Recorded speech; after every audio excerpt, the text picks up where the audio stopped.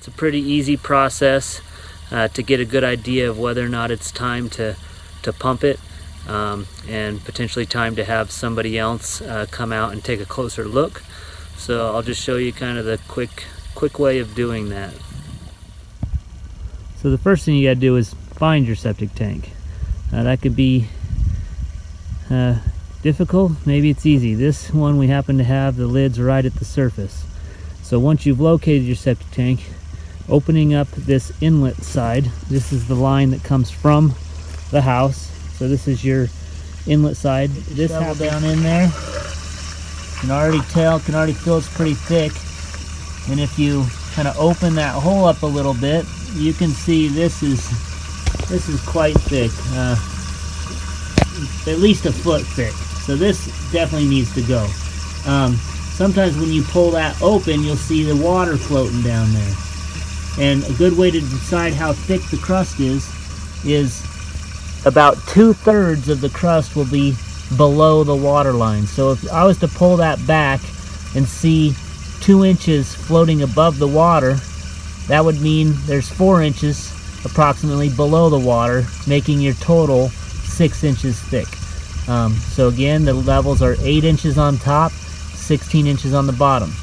The bottom's a little more difficult to check out. I'll show you how we do it, and then give you a suggestion on how you can do it. Okay, so we have this tool we call a sludge judge or a core sampler. This we will stick down the inlet tee. We don't want to stick it through the crust because the crust is too thick, it won't go in and it just messes up the thing. So we'll stick that all the way to the bottom.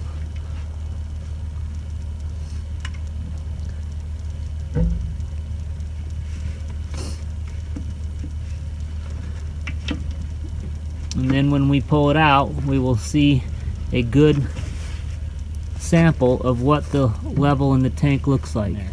So that's about, that first blue line is 12 inches, another 6, so we got about 18 inches of sludge in this septic tank. So definitely time to get the sludge and crust out of this septic tank. So the way that you can do it as a homeowner, sounds a little funny, but if you take a long pole, steal your husband's best tube sock, and pull that sock up as tight from the bottom of the pole as you can and duct tape it up as high as you can on the pole. Then if you stick that sock down through that inlet tee, so you're not sticking it through all the crust because the crust will mess up your sock, stick that all the way to the bottom, twist it around a couple times, and then pull it back out, you'll see on the sock the level of how thick the crust is. Again, if you get to this point, if the top looks like that, then there's no sense in checking the bottom. I mean, you can for fun if you want, but it's time to get it out. The reason you pull it out or have somebody suck it out is because after the solid levels are at that point, they're starting to close in on what we call the clear zone. That clear zone of the tank, it needs to be a clear zone. And so you can also call that clear zone the agitation zone, so that everything rushing into your septic tank will come in through that tee and agitate a certain volume of the septic tank. Your whole goal and purpose of pumping the septic tank is to maintain a clear zone so that when it comes in and agitates that volume, it's not pushing solids out into your drain field and plugging the soil, pores, and causing failure. Don't let anybody tell you that it's dependent on how many years it's been. A lot of places, you know, federal, state rules will suggest every 3 to 5 years. Well, I find that the average is more like 5 to 8 years. But with that said, you know, there's plenty of people, we've found them where after a year it's time to do it. And we meet people all the time that are at 8, 10, 12 years and things are looking good, maybe just time to be pumped. So it's very dependent on how much junk you're putting in the tank. One of the major things that people overuse is a garbage disposal. You want to keep that undigested food out of your septic tank. That food can create multiple problems. If you have a concrete septic tank, that food digesting in the tank will create excessive amounts of hydrogen sulfide. Hydrogen sulfide as a gas will eat the concrete of your septic tank, and when it mixes with water, it creates hydrogen sulfide. sulfuric acid. And so you create this acidic environment in your septic tank where the good natural enzymes and bacteria can't live, and so nothing gets digested. You end up with this dead, foul septic tank that's going to need to be pumped more often. I'll show you a little bit of a sign. This tank has got a lot of hydrogen sulfide in it, and I'll show you how to check that when you open your septic tank.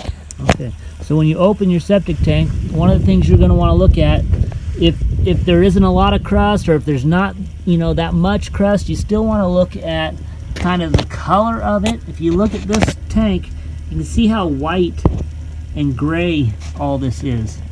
Well, that's because of all the hydrogen sulfide that's being created in here. A good healthy crust, good healthy septic system is going to be like a brown. This is what a healthy septic system should look like.